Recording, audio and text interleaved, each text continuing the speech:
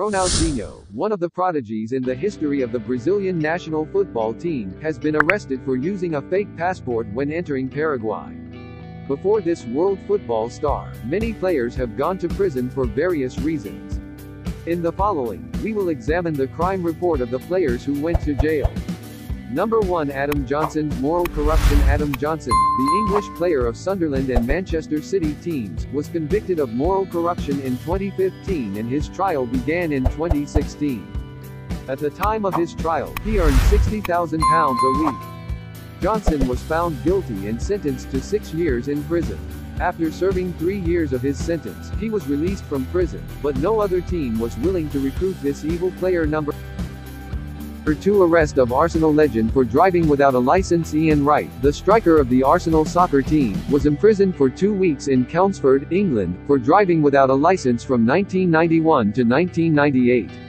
In prison, he decided to become a successful footballer. After being released from prison, he was able to break the scoring record for the Arsenal team at that time. Number 3. Ethical file of Manchester City striker Chad Evans, the Welsh striker of the English Manchester City football team, was accused of moral corruption in 2012. He was found guilty in this case and sentenced to 5 years in prison. He appealed against the verdict issued by the court and was finally acquitted in 2016 by presenting new documents. Evans resumed his professional football after this incident. He currently plays for Fleetwood Town.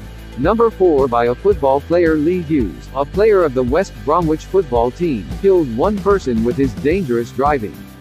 In 2004, he was sentenced to 6 years in prison. He was released from prison after 3 years and continued his football life. At the age of 43, Hughes now plays for Grantham Town. Number 5. Killing of 2 children by a gatekeeper. In 2008, Luke McCormick, the goalkeeper of the English Plymouth Argyle football team, was sentenced to 7 years and 4 months in prison for the murder of 2 children. He was not in a normal state when he returned from his teammate's wedding and committed this crime. McCormick was finally released from prison in 2012 and resumed playing professional football.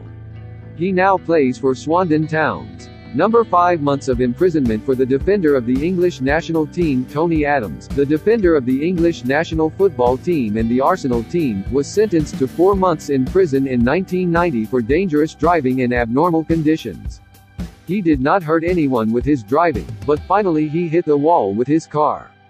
After being released from prison, he was able to win 2 championship titles with the Arsenal team. The Arsenal defender also opened a drug addiction treatment center in England.